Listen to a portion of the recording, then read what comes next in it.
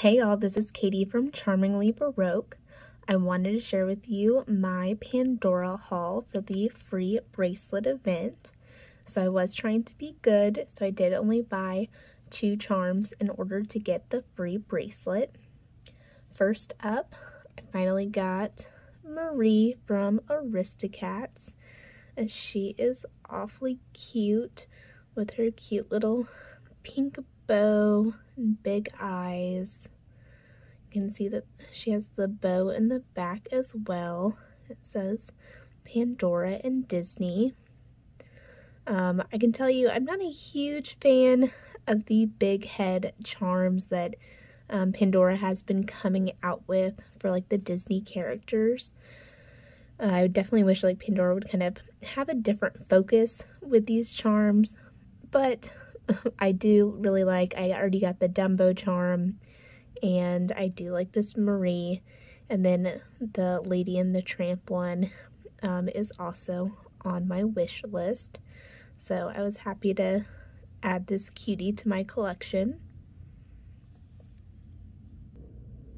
Next up, with Halloween fast approaching, I decided to add Jack to my collection from The Nightmare Before Christmas, and this is such a cool charm. I just love his expression. I just think it really just captures it so well.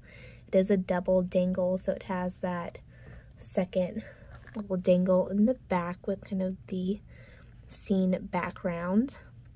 And then you can see the veil itself is so cool because it has a spider and a cobweb, and then on the back it says, "What's this?" So very, very neat charm. Super happy to design with it and play with my Halloween charms. And then the free bracelet that I chose was the heart clasp. This is the new one, that this is like a hinge, and then the clip stations are kind of towards the back if you're wearing it with the heart on the front. But it is kind of cool because you could put like dangles on the heart, which is a fun way to play with it.